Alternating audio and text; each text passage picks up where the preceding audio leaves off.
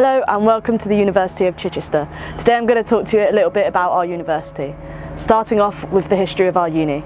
We are a modern university, but we are also really proud of our history, which spans nearly 200 years. Bishop Training College was founded in 1839 by William Otter. It then became Bishop Otter College in 1850. These buildings form the historic core of the Chichester campus, like this building behind me called Cloisters. In 1873 we became the first teacher training college for women.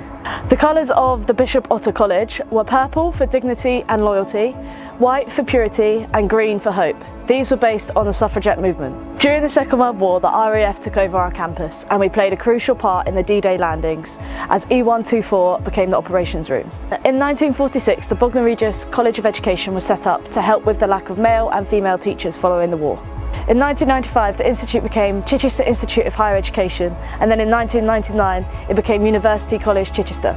In 2005 we became University of Chichester.